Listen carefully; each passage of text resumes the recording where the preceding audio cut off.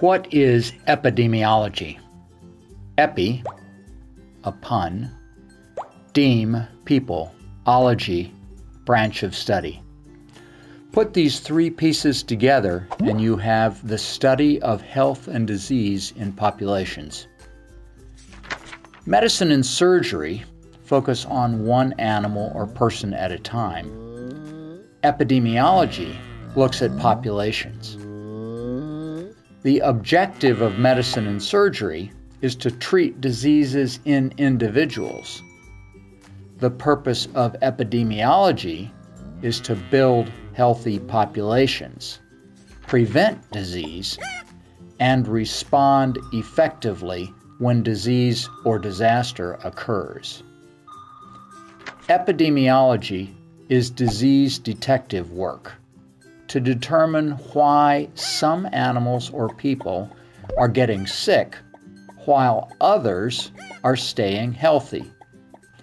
Epidemiology involves collecting all types of information in order to understand the factors that cause disease in some while others remain healthy, in order to successfully control and prevent diseases in populations.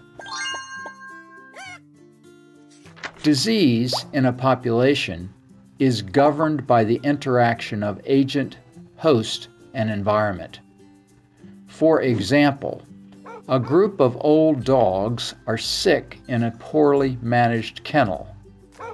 The factors contributing to disease here are the presence of disease-causing bugs, the agent, the age of the animals, a host factor, and the dirty kennel, an environmental factor. These factors are called disease determinants because they determine whether a disease occurs in a population. Determinants can be classified as intrinsic or extrinsic factors.